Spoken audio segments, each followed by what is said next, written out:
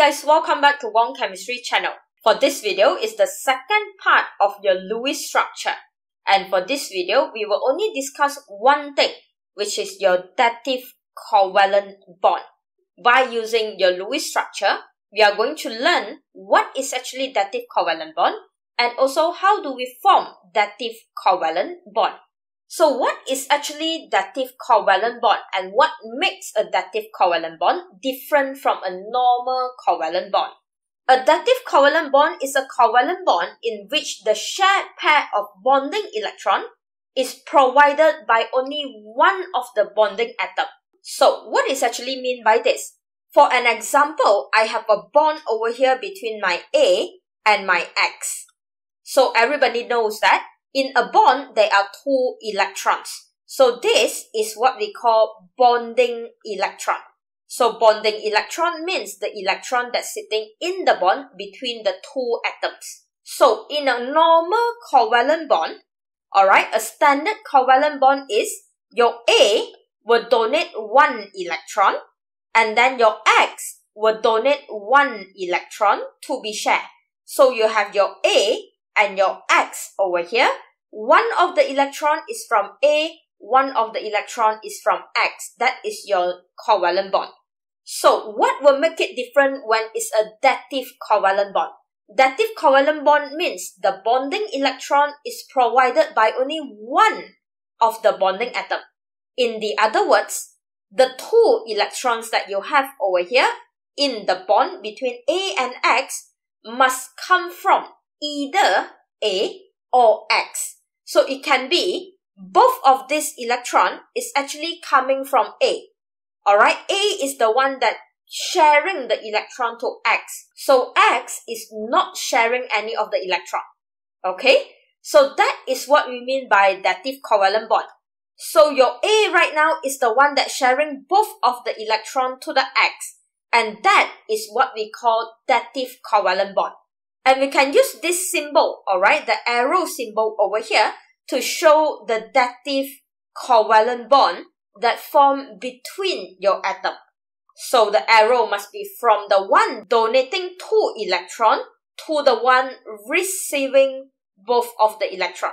Okay? So the main difference between the dative covalent bond and your normal covalent bond is the both electron in the bond must come from only one person. Alright, both of the electron must come from only one bonding atom. Make sense? So next question is, how do we form this dative covalent bond? What do you need to be able to form a dative covalent bond? We need something called lone pair. Okay? Since that only one of the bonding atom, only one person will contribute a pair of electron. So the pair of electron will normally be the lone pair. Alright, the pair of electron that will be donated to share with another bonding atom will be the lone pair. Okay, so one of the simplest example that I can give to you is involving your ammonia NH3. So if you remember, the Lewis structure of the ammonia will be something like this, where in the ammonia, your nitrogen will be bonded singly to the hydrogen, and then the nitrogen in the ammonia will be having a lone pair over there. And then this ammonia can react with your H positive, the hydrogen ion that have loses its electron. So what happened over there? If you want to form a bond, H plus have no electron already. This guy have no electron at any point. So how do I form a bond? Simple. The electron in the bond will be both given out by the nitrogen lone pair.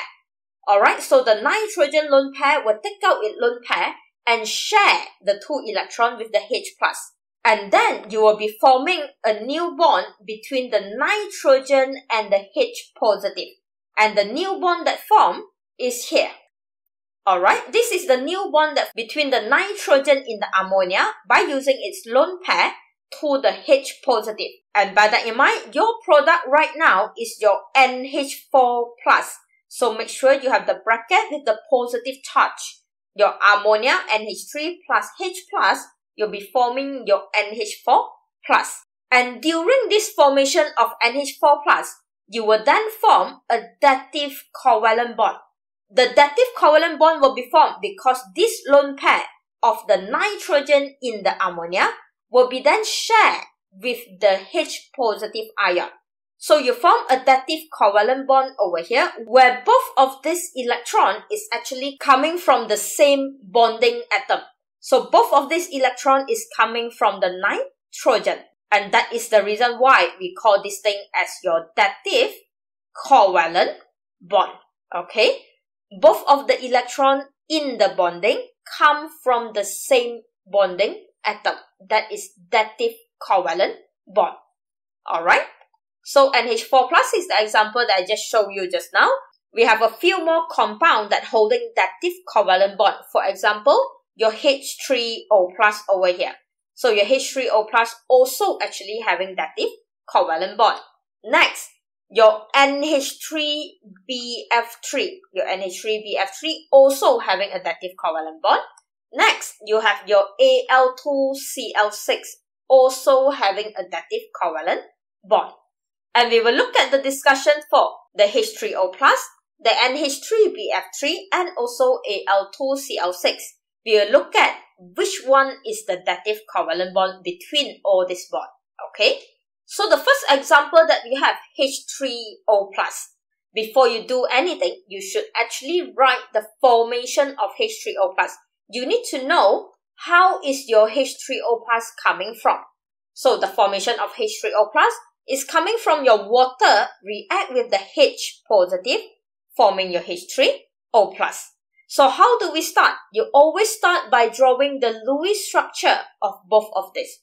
So we have talked about Lewis structure in the previous video, your part 1 video. Make sure you check that out and learn how to draw the Lewis structure. It's very important.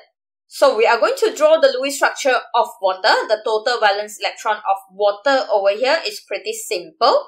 Hydrogen 2 times 1, oxygen 6 times 1. So you have your 2, you have your 6, you have 8 valence electron. Pretty simple. So this 8 valence electron need to be arranged accordingly into your water. So your oxygen as the central atom holding your H over here. So minus out 4, you have 4 left. So the 4 electron left will be placed in your central atom because your hydrogen is already duplet.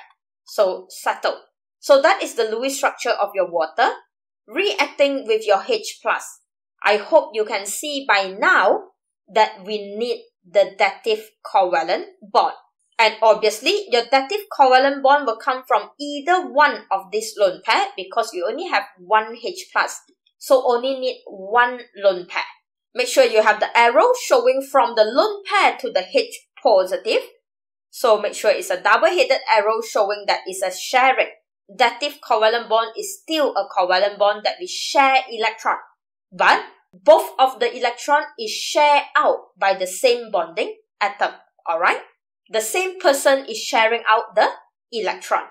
So you form a new bond over here where your hydrogen and oxygen in the water remain unchanged. The lone pair in the oxygen remain unchanged. But you form a new bond over here with the H.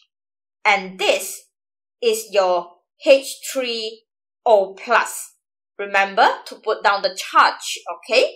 And this is how your dative covalent bond is formed from the oxygen sharing 2 electrons with the H positive ion. So that is our dative covalent bond that form. So it's pretty simple when you want to show the formation of dative covalent bond. Make sure you know that your compound is coming from who. And then you must start off with the Lewis structure.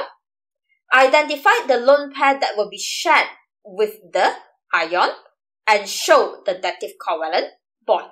That's it. Simple. Next, we have NH3BF3. So NH3BF3 is formed because you have your ammonia react with your BF3. So let's see. Very quickly, drawing the Lewis structure of your ammonia. So total valence electron from ammonia over here is 5 from the nitrogen and then 3. So you have 8. So for the ammonia is your nitrogen holding 3 hydrogen singly bonded. So you minus 6 over there, you have 2 electrons left. That will be on the central atom nitrogen. So that is your ammonia. Done. So for the BF3, your total valence electron for your BF3 will be boron 3, fluorine is 7 times 3, so you have 21. Over there you have 24 electron for the BF3. So for the BF3, you need to draw single bond with the F first. From there you minus 6. Therefore you have 18 electron left. The 18 electron will be used to octet the fluorine. So make sure all the fluorine is octet at this moment. We learned this in how to draw your Lewis structure. This is just a recap. So you minus your electron out and you have no electron left. So this is the Lewis structure for your ammonia and also BF3. Let's see which lone pair were actually used to form the dative covalent bond. The one in the nitrogen or the one in the fluorine. You need to identify who is not achieving octet in here. Boron is the guy that is not achieving octet. It's an incomplete octet with only 6 electrons around it. Can you see that? Since your boron over here is an incomplete octet, therefore, boron is the one will need more electron. Since boron need more electron, the partner, which is your NH3, having a lone pair in the nitrogen. So what happened is, the lone pair in the nitrogen will be shared out to the boron over here. So when you share the electron with the boron, at the same time, the boron will achieve octet. Okay? So the product that you will form, all the bonds that have no changes shall remain the same. So you have your N, you have your H, you have your H.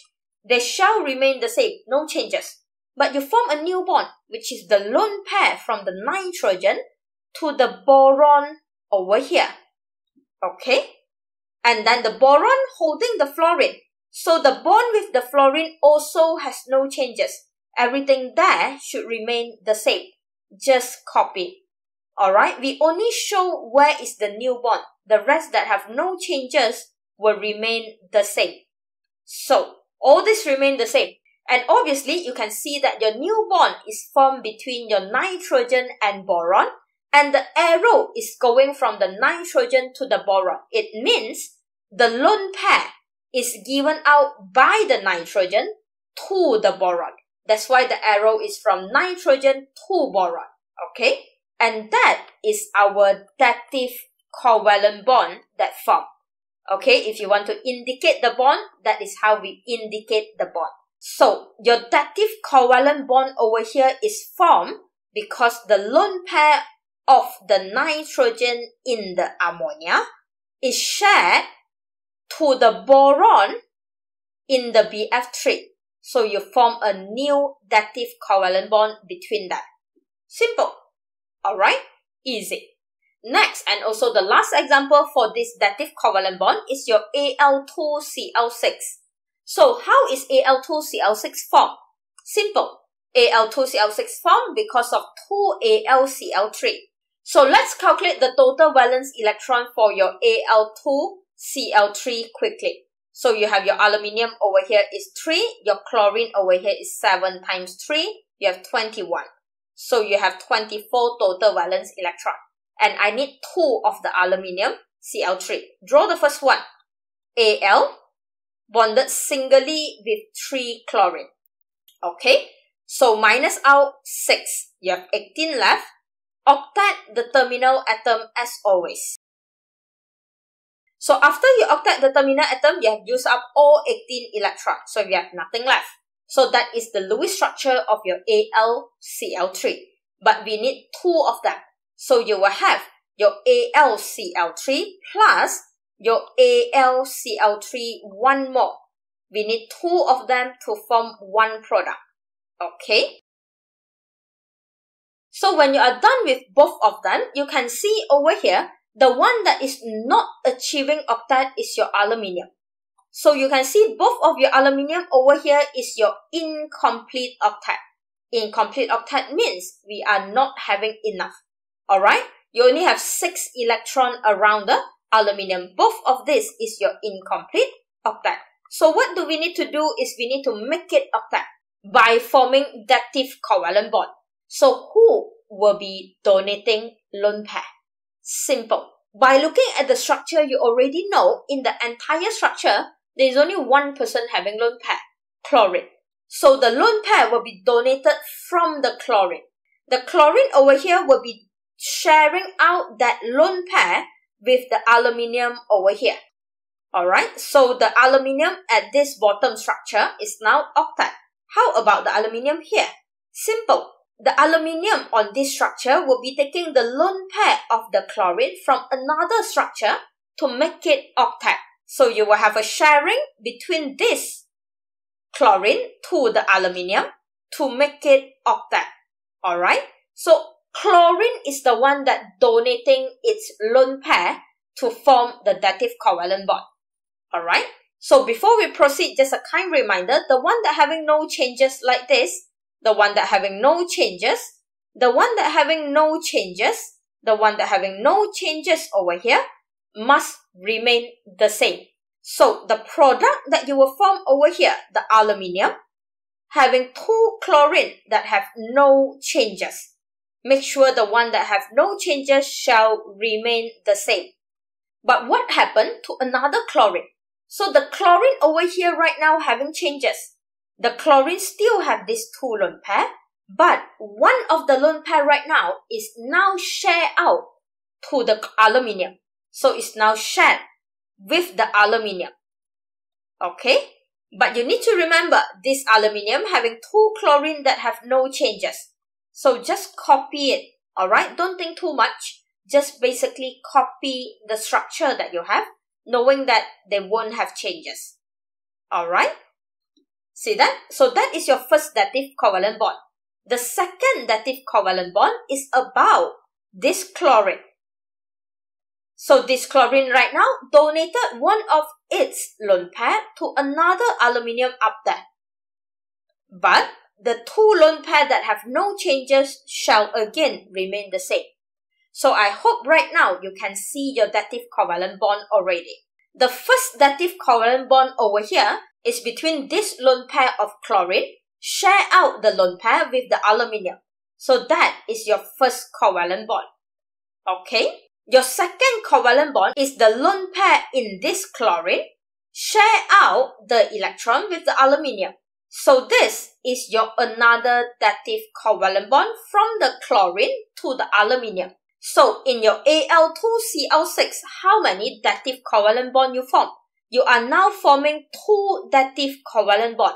Both dative covalent bond is the lone pair donated by the chlorine, alright, and shared with the aluminium of the opposite compound.